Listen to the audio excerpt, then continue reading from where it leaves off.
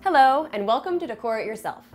Last week we started our two-part lighting series. There are just so many rad DIY lighting ideas out there, we had to make it 2 episodes. So this week, we're visiting with Etsy seller Warpe Design to see what else we can do to upgrade our home's lighting scheme.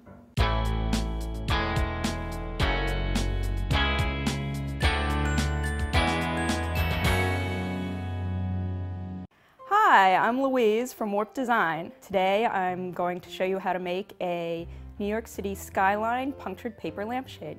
Lighting is always something that I've played with because I love the way light can be interacted with, can be broken, can be interpreted through materials and fabrics. So with this particular technique, I've discovered a way that's sculptural and transforms an object through both the surface and through its interruption of light.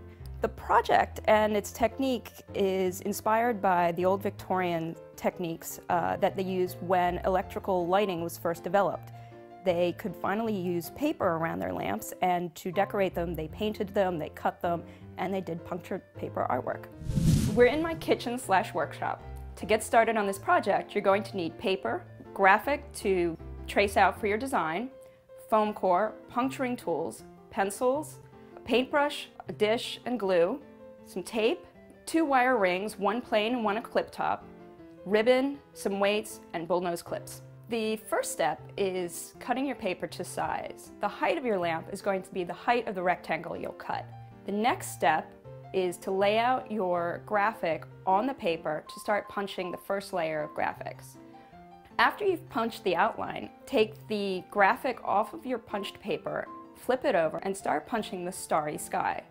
Once you've done all the punching, you're going to have to mark out on your paper the seam and where you're going to put the ribbon. To do that, you need to attach the paper to the wire rings with the bullnose clips.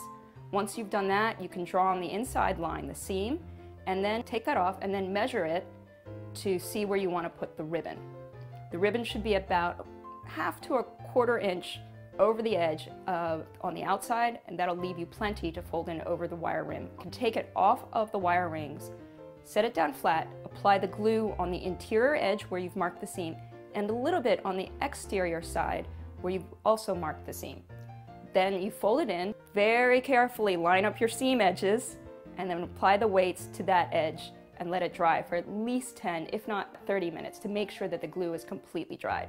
To attach the tube to the wire rings, you first need to paint a very small bit of glue onto the inside edge of the tube.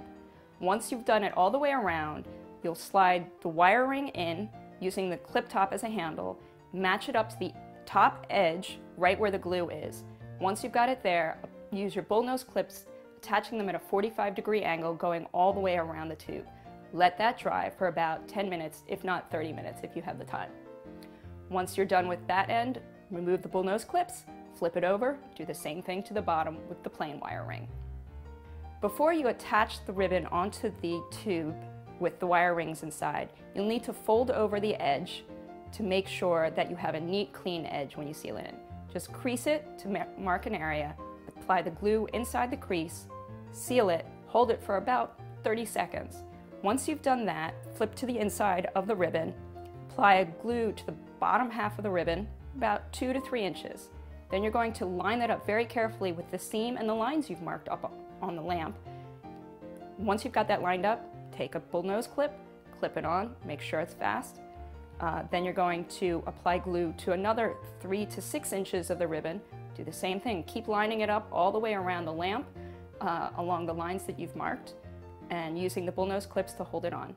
Once you've glued the ribbon to the outer edge of the lamp, you're going to need to fold it in to the inner edge and over the inside wire. Once you've done that, you just finish up on that side, flip it over, do the same on the bottom edge, and you've finished your lamp. So thanks everybody for joining me to make New York City skyline punctured paper lampshade. I'll be selling them on my Etsy website at warpdesign.etsy.com. I'll also be selling the outline graphic that I used to make them. So if you're interested, come check me out. Thanks again, everyone. We'll be right back with even more lighting inspiration. Hey Threadbangers, I'm going to Haiti in March and we're looking for donations of blankets and plushies made by you. Click on me or follow the link below for more info on how to donate. Welcome back! You can make your own driftwood lamp as shown on Tim Neve's blog.